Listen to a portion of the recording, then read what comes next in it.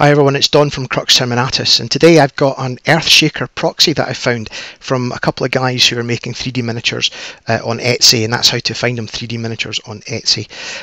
This one here makes no claim to be a rip-off Games Workshop in any way, shape or form. It's a 28mm heavy artillery cannon.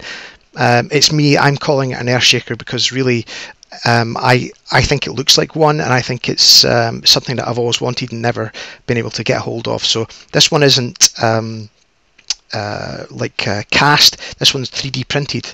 It's the first thing I've ever had 3D printed, so it was quite exciting for me to get it, and I hope you like it too. So these two recoil legs just glue together, nice and simple. You get detail on both sides, and then it's the breech into the breech block, and I've laid out the components there so you can see how they all fit together. So breech goes into the breech block, goes into the main part there, which has the recoil adapter ring on the top. And you see it's quite simply built. Boom, boom, boom, boom, boom, like a jigsaw.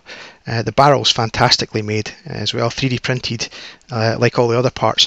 It's slightly different coloured, but I think that's just because they were running low on the white plastic. It's exactly the same stuff. The carriage itself goes together really well. That's me putting one of the wrong wheels in there in the front, but there's a pin that allows the cannon to actually rotate slightly, and that piece locks it in position so it can't fall off.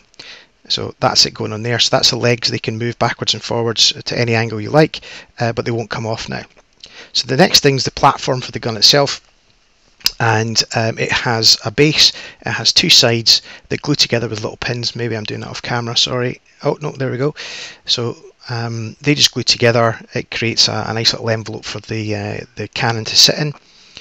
And I found that you can move it up and down, but I just glued it to its maximum elevation, because why would you have an Earthshaker that wasn't at its maximum elevation, let's be honest. So it's brilliant, it's so simple and it fits together so well.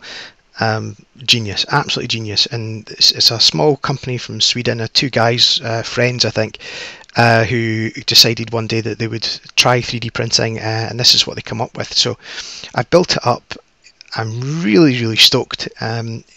Considerably cheaper than other manufacturers' alternatives, and in the next video I'm going to paint it up and see what we can come up with. But it's as a first for a 3D print. I'm very pleased. In the next couple of years the fidelity will get even higher, and goodness knows what we'll be able to print at home. So I hope you've enjoyed this. I'm terribly sorry for being away so long. It's a real life commitments, I'm afraid, but now I'm back and I've got a couple of videos over the next couple of weeks, so stay tuned for some more. Thanks very much for watching, guys. If you'd like to comment, like and subscribe, that would be amazing. Thank you, cheers, bye bye.